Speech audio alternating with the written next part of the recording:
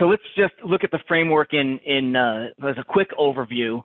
To begin with, the framework has 5 core tenets. The first is identify, basically understand what you have in your organization. Protect, which is to figure out how you're going to defend that stuff, how you're going to protect the things you identified in tenet number 1. Detect, which is ongoing monitoring for breaches and different types of infiltrations that may be happening. Respond, which is controlled, looking at ways to respond when a breach happens. And then recovery, which are the tenets necessary to be able to get your business back up and running to 100% after a breach has been thwarted and you've responded to what's there, but now you need to get yourself back up to sea level to be able to continue to run your business at full capacity.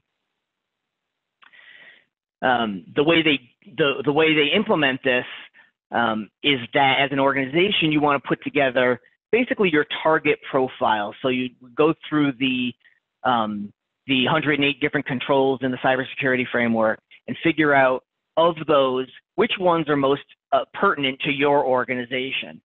There are many that are appropriate for every organization that's out there, and then there are some that are a little more specific.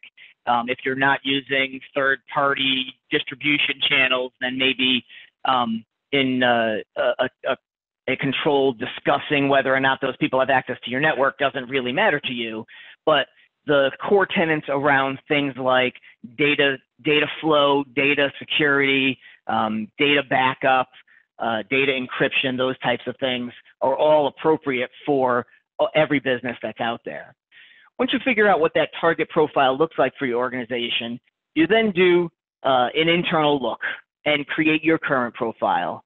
The way to do this is by going through an assessment of the 108 controls and determining, what are you doing today? Do we have these policies in place? Are we backing up data? Is data at rest encrypted? All the different things that they ask throughout the assessment will help you determine where you are today. When you marry that up against the target profile, you'll get a gap analysis.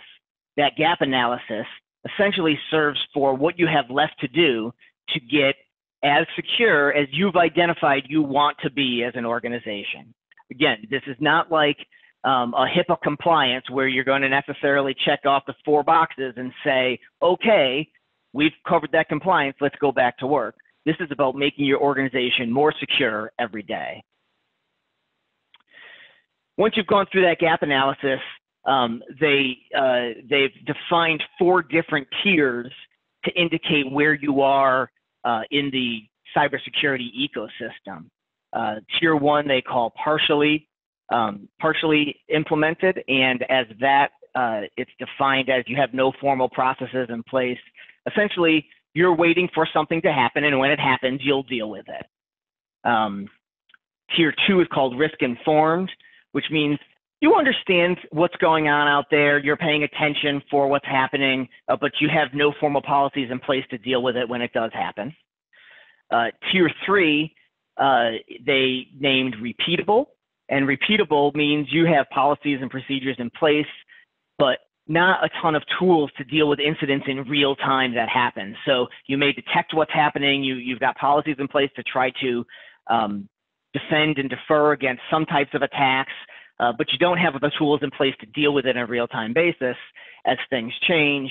And the most evolved of the tiers is called adaptive, and that is an organization that's implemented enough controls in their organization to be able to deal with attacks on a real-time basis. When things happen, they understand quickly how to isolate that attack, how to reduce the threat surface that's happened, minimize the damage done to their organization, and recover quickly.